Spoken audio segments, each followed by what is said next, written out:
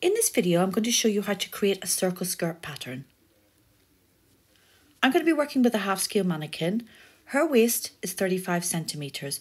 So I'm going to make myself a little tool to help me to create the circles. So I've got a 3 centimetre wide piece of cardboard. I'm just drawing a line through the centre. So I know that the circumference of her waist is 35 centimetres. So I need to divide that by 6.28 to find the radius. So I've marked on the radius 5.5 and now I'm going to mark on the skirt length, which in this case is 35 centimetres long. Remember, I'm working half scale. And then I'm going to use a bradawl to make some holes. First of all, the top hole, then the one that's 5.5 centimetres down, and then the one at the hem, the 35 centimetres one. So I'm going to get myself a new piece of paper and I'm going to draw on, first of all, a straight line, and this is going to be the side seam. And then at a 90-degree angle, I'm going to draw what was going to be the centre front and the centre back of the skirt. Then I'm going to get my tool. I'm going to place the first hole on the very corner. I'm going to hold that down with a pin. And then I'm going to draw a circle using my tool, which is why I made the tool. See, clever?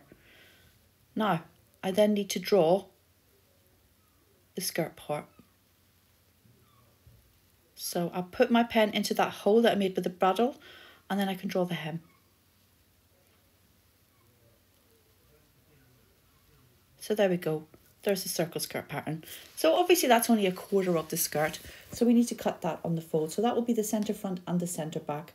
As the skirt doesn't fit over the hips, we don't need to worry about the front and back being the same pattern. So then I'm going to add my seam allowance to the waistline and to the side seams. Obviously I'm working half scale, so when we do half scale we make the seam allowance 0.5. I'm not adding seam allowance to the hem because this is going to be a toile. Then I'm going to cut it out. So now I'm going to create the waistband pattern for the skirt. It's very, very simple to make the waistband because really it's just a rectangle. So that will be the length of the waist, which as you remember was 35 centimetres. And I'm going to add 0.5 on either side for seam allowance. I'm going for a narrow waistband here, so I'm just going to make it 3 centimetres. Okay, so the pattern's completed now. So I'm going to cut it out in calico so you can all see what it looks like when it's made up.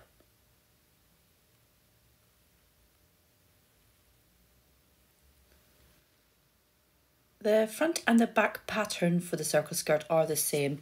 The skirt actually only really fits at the waist and then flares straight out until the hem, so you don't need to worry about it fitting over the hip. So it's fine to use the same pattern for front and back. So I've pinned it down now. I'm going to cut it out with my fabric scissors.